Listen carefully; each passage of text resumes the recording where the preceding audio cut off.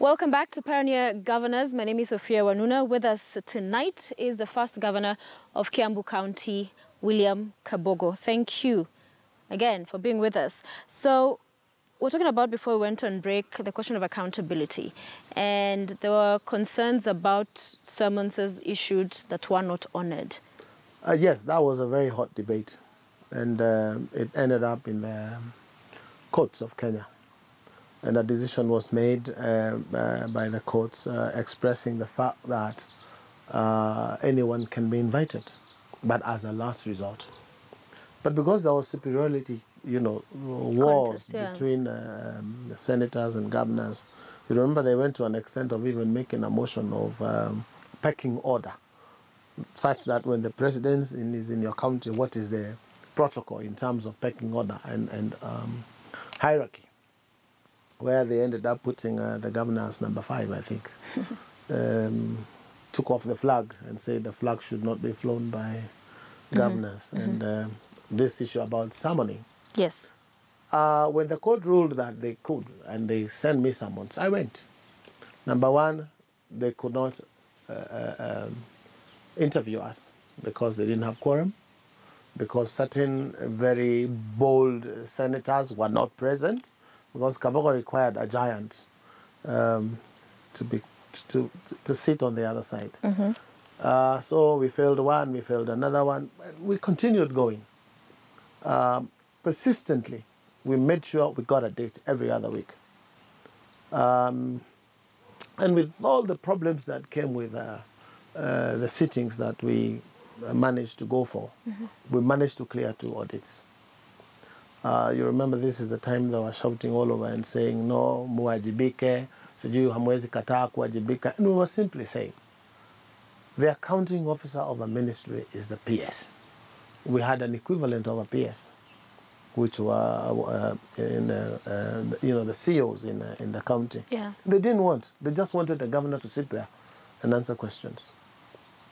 What would you say is your legacy? Of course, the healthcare services in Kiambu it cannot be compared with anywhere else. Revenue collection, automation, digitization of hospital management system, cleanness of our cities, and actually having a fully functional and running government by 14 months. That was, to myself, miraculous. Yeah. It was an it's something I did not think would happen. I'm trying to move backwards and say, suppose I was not elected governor in 2013, and the one who is governor now was governor in 2013 to 2017. And I asked myself, would there be systems? Would there be a functioning government? You don't think so? I don't think so. You need a lot of determination. You need to be very hard at some point, make very hard decisions, which will, of course, not please very many people. And looking back, what do you regret? That you are the governor, you had all of this mandate, and you feel on this one? To be honest, I regret nothing that we did. If I was to be elected again... Perhaps never did, not just if I was to be elected again, I probably would do it just the same way. Really? You'd not improve? The improvement would be playing politics so that you get elected without problems. And I don't think I would do that. I have no room to try and please anyone so that I can get elected. What do you think is the biggest problem facing the people of Kiambu even to date? We've seen the alcohol... In terms of poverty, in terms of alcoholism, in terms of idleness. Very many people have gone to school. And also, of course, they also, with the social media now, people just want to play politics. If you open Kiambu, United States of Kiambu, the window, you will see the sort of people, attitudes of people that we have. Hakietu is another problem. Everything is Hakietu. So what do you make of the efforts by the governor now to deal with alcoholism? No comments. What did you do, if at all, to deal with, because it still is a problem? 300 million fund to give money for startup. By the time I left, I think we had direct impact on 5,000 young men and women, startups, 90% successful, You're not dealing with the addiction. You're creating, yes, opportunities. The addiction is not as serious as you want to put it. It is there. It is in villages. It is not 70% of the young men and women that are alcoholic. It is just a small fraction, fraction of them. But it's a nuisance because it affects very many people. But why is it we have this problem? One, idleness. Two, a thing like this gambling. If I was president, I would stop it. I will stop it. If a lady at the village is asked for 100 bob by a young man to go and gamble, and she doesn't give, she will get a threat of a knife. There is a lot that is hidden in there, in the village, that doesn't come out in public. The way to deal with alcoholism is to make sure that our young men and women have useful things that they do to generate revenue for themselves. Yeah. That's why we started the greenhouse movement. We started with 80 greenhouses bought by government and given to villages that were used for training, to train other farmers. And as they do that, they would plant, capsicum and other sort of horticultural products. They would sell and buy a tent for another group. By the time we exited, we had over 400 greenhouses. If a greenhouse has a revenue of 1 million shillings a year, approximately 1.2, so 400 would be how much? The infrastructure in Kiambu County. We were the best in terms of tarmac. How so? I remember people advertising 33 kilometers of tarmac in the Chacos in 90 days. We did Githunguri to Kiambu town, fully tarmacked. We did Kikuyu, we did Ruiru, we did Thika. CBD, dual carriage, it was one way if you remember Thika, full of potholes. We have dual carriage going into Thika, dual carriage which we left halfway from hospital to Garissa Road. We did about 1,700 kilometers of big, Moram roads, all-weather roads. Hardcore, Moram, and compacted. So today you're saying the roads in Kiambu County, the entire county, are good? Not the entire county. Remember, yes, Kiambu is 2,000 kilometers square. At the rate we were going, we would have passable roads in the whole county in 9 years. I also was the first governor to introduce a motion in Bunge that would help us do concession on roads, where we would advertise. The Chinese would have been the beneficiaries of such a program because they have the cheapest money in the world. We wanted to be allowed, and I spoke to the head of state, that we want to start concessions so that we advertise for a certain kilometer of roads. We were thinking about 400 kilometers of bitumen road, which we would pay with the money that we use every year. Right. We were using about 700 million on roads, maybe 400 million on new roads, and 300 million on maintaining old roads. So we were thinking that 400 million of new roads, we would use it as repayment for the facility that we will get with the company, hopefully a Chinese company, so that they would tarmac the roads and put road tolls. Yeah. And then the other bit that doesn't come from road tolls would come from the money that we set aside every year. Okay. That motion is sitting somewhere. Let's talk about inter-county relations. We've seen various counties pulling together. We did form the Central Bloc. Which is what I want to ask. Which was the last one, actually, after... So where is that now? What is it you were able to achieve? I'm not sure how far it is now, but we had actually 2 meetings only. The inaugural meeting and then one more, I think 3 months later, where we were now comparing notes. How do we benefit as a bloc? And the first few things we were supposed to deal with was coffee, in terms of marketing, or tea also. So which counties were involved? This was, I think we were 7 counties. All right. The counties of Central Kenya plus Nakuru and Nyandarua. We also brought in Nithi and Meru. Okay. So that was the block. If that can happen and then they become an autonomous body and be able to borrow and deal with donor funds, growth would be achieved faster.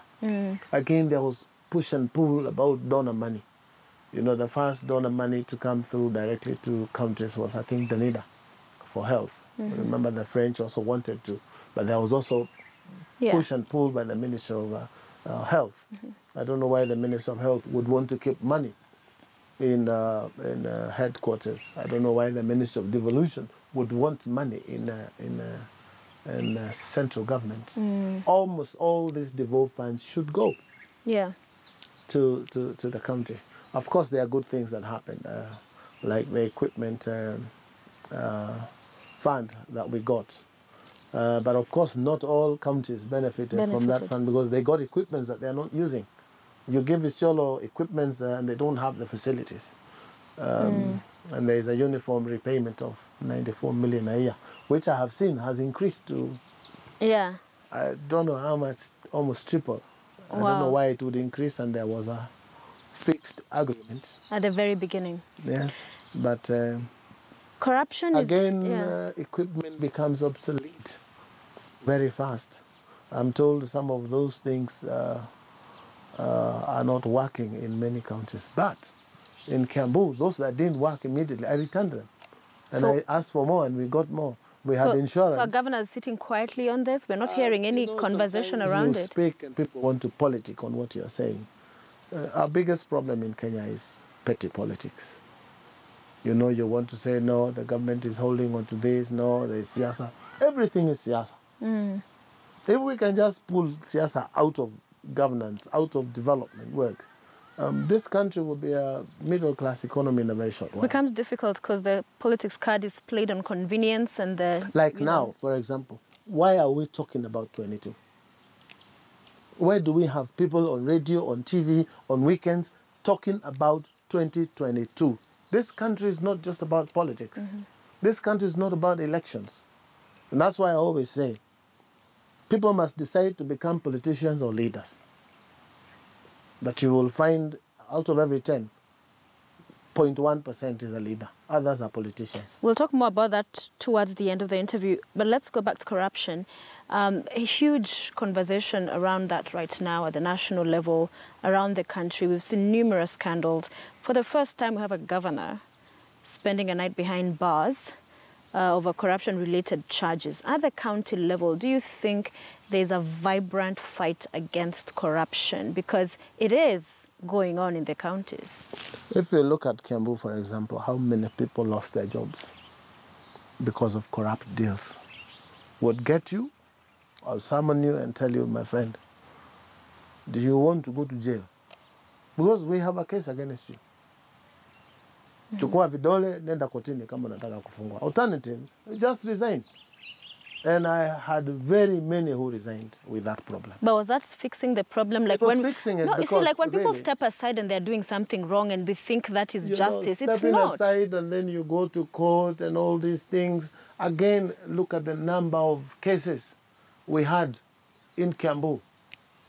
Cases that were really not necessary. We were spending 90 million shillings on legal fees. We try and hire our own lawyers, we lose cases because you know how these things happen. To me, what was important was to have a functional and non-corrupt government. A government that was working. And once we got rid of most of these guys, things were happening. I am surprised that most of them have found their way back. I don't know how. Officers that left during your term have come back? Yeah. What did you make of the conflict between the governor now and his deputy? I mean, we've seen Honestly, such instances. I have run away from discussing Kiambu.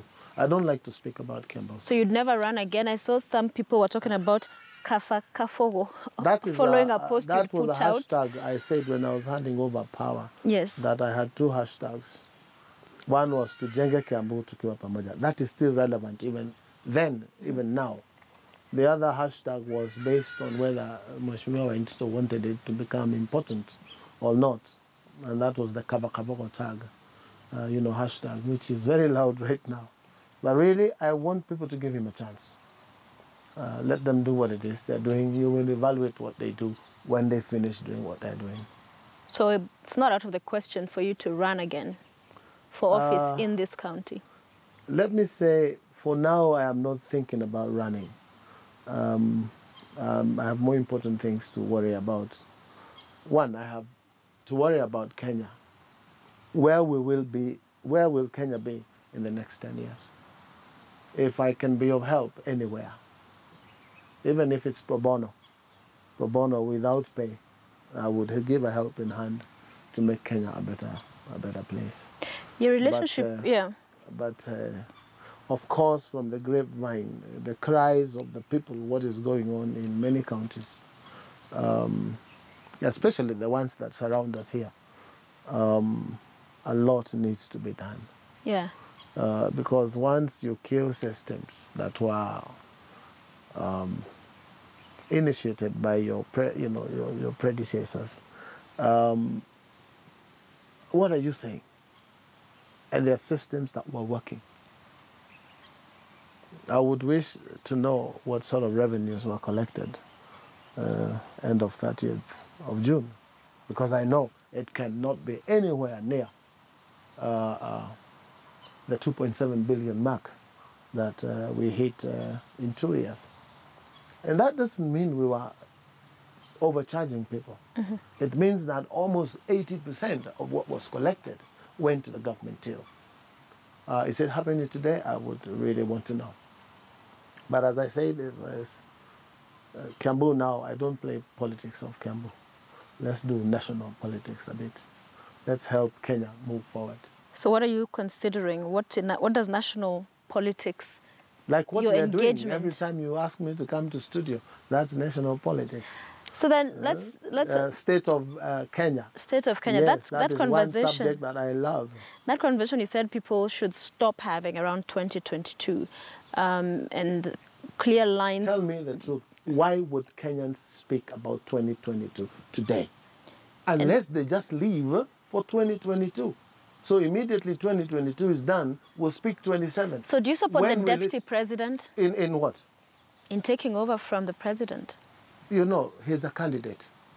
He needs to prove himself by working. So far, I haven't seen anybody else. So far. You don't think Raila Odinga will run again? I mean, I'm not sure. Given those two, he has not given indications that he will run. But I heard ODM saying they'll have a candidate. In a situation where there were the two of them, who would you support? Hypothetically. You want me to lie to you or tell you the truth? To tell me the truth. I would vote for the one that will have convinced me by then that he's a better leader. It's a very safe answer you're giving. But this has clearly rocked the Jubilee Party and the presidency. I don't think it has rocked the presidency. I think the president is firm and he knows what he wants to do. It has rocked other people. And I don't even think it has Sumbuat, the deputy president. Because he's saying, let's not discuss 22, let's work. That is the last I heard. He's saying that, but seated. He's saying, but when attending functions. What he says is not. He's preaching water and drinking wine. If everyone around you is saying something different, then when you have the likes of Murkomen speaking, people imagine it's the deputy president speaking. Central Kenya leaders speaking after the president has directed them not to. That shows their respect for the president. How much respect they have for Bana Uhuru Kenyatta. So, as we bring this to a close, the presidential elections in Kenya continue to be very antagonistic. And they will continue if things continue being how they are. And yet, devolution was meant to cure such things of power is closer to the people, so we don't all feel like we need our own at the center, because then you have, in whatever county, there's a governor who's, the boss in that town. We have so a great constitution. How do we, Of course, it requires to be amended every now and then, depending on how we are moving. Mm-hmm. But people want to amend it to suit themselves. How many people are evaluating how good this devolution is, the Constitution is, in as far as devolution is concerned? How do we make sure that the whole country has water connectivity? What are the issues that make it very difficult for every other person to get water? Water is a constitutional right. As a matter of fact, members of public who are not getting water, they should sue government. Mm. Yes, it's a constitutional right to give water. What is it that the whole country can do legally in amending the constitution to make it easy to govern, So what to make it easy to get Wajiko to have a better life. So what will cure that nature of our presidential elections? Lack of political petty wars, lack of push and pull between the national and county governments, sitting together and agreeing like we did in the beginning of 2013 and implement those decisions. But you will see right now, people will be saying, we want to change Katiba so that we can have prime minister, we can have this. Why do they need those things?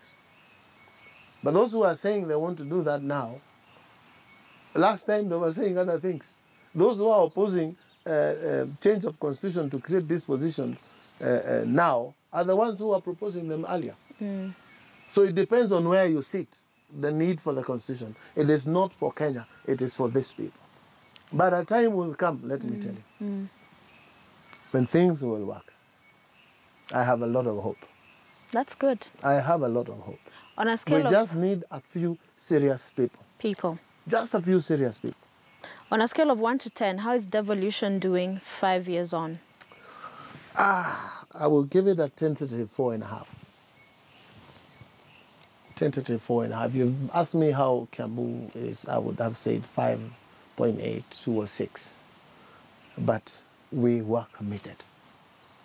We had trophies of revenue, trophies of all-inclusiveness, trophies of best run government.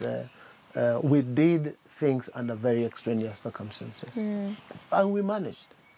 So really, those who are there now, the second-term governors, should not be worrying very much about forming government. You know, it's like President Kenyatta came in when President Kibaki had already left, you know, a functional government. We came into government, there was nothing. It was just me and my deputy governor. That's where we started. Right. So right now there are systems and it should be fairly easy. But some of the things you hear, like what? The things you hear. Like what?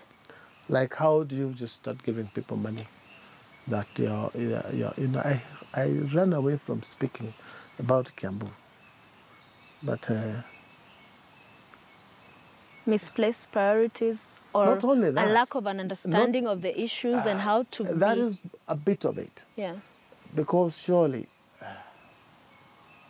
you collect guys from the village and give them work, manual work, and then work that has other people being paid for. Then you pay them wages and they go drinking. So have you sorted out the problem? You have improved the problem, as in making the problem bigger. Because now you have able people with 400 bob drinking. That's their style. I would never do it that way. I would rather create a fund that buys you a piki-piki and you employ your brother, you do shifts, and you collect 400 bob per day, each of you, and you pay for your piki-piki. The next time you want a tuku-tuku. You know what I'm saying? At least help them become something, not just become laborers. It's not. But I'm not in any way speaking or spotting anyone. I wish Governor Waititu well. I hope he makes it. But by the look of things, things are tough. It's not over for you in politics finally, is it? It's never over in politics. Once you're in forever. So we could be seeing you deputy president, governor. You never know. Or Mutata, a guy who just goes to court and deals with government. You should start going over Kiambu really. County. You care about the people of Kiambu, don't you? I would rather give my help, which I do, to some of these governors. I really participate in, I don't want to mention the counties, but I think about 7 counties have consulted me on those things that we did so well. Needless to say, you will see some of my ministers in other counties. They were quickly picked. My Minister for Health was in Nakuru, and now he's the new CEO, KEMSA. Why? All right. He was a good choice. We landed My Minister of Finance is in Kitui as the Minister of Finance. I don't know the other one for trade in another county. My chief officers are spread in the whole country. We were good. We had a good team. You had a good team. Thank you. Thank you so much for your time. Sana. It has been a pleasure. Asante. We wish you the best. Thank you. And we wait to see what your next role in public service, But one if thing at all. we didn't talk about, and probably it's by design, Right. there's this thing of kuwajibika. You know kuwajibika? Lifestyle audit is about kuwajibika. Okay. People have given you resources. They are in your hands as governor. Then all of a sudden you become rich. They're in your hands as a minister of national government. And we know you are staying somewhere in Parklands. And all of a sudden you are in Muthaiga, in a 400 million house. And you're a simple PS whose salary is known. Then you're shouting at the top of your voice. You do not support. It is not supported by law. My friend, what are you talking about? Right. Why isn't it supported by law? It is. But you just want to tell people, because you're a lawyer, people should read what you're saying as biblical truth. There is a requirement in the Ethics Act, isn't it? That we give a form that indicates declaration of our wealth. It is not for fun. Right. It is for it to be used as a base to check you. Lifestyle is one of those things. Right. Why are you running away if you have nothing to hide? Why are you telling cops, hey, don't come? My house there's no theft. Don't come. Sawa. Thank you. You know what I'm saying? Yeah. But yet we come to your house and on the table there are gold bullions on the table. But you want to tell us that you're a very hardworking man. Lifestyle audit. Iendelee. Yes. Good way to wrap it up. Thank you. Mzee Kenyatta, Mheshimiwa Rais amesema waanze na yeye. Mimi, I'm not a public servant right now. Yeah. I have no worries at all if anyone wants to come and audit me. Sawa. Where I sit here, where we are today, it is not during... In your beautiful home. It is not during my gubernatorial work that I had this home. I was here since 2011. Okay. So really, if there is something I have done that indicates I reaped or I stole money from Kiambu, they should come for me. Thank you. We must wind it up there. Asante sana. Asante sana. Thank you. We appreciate your time. God bless you. Asante.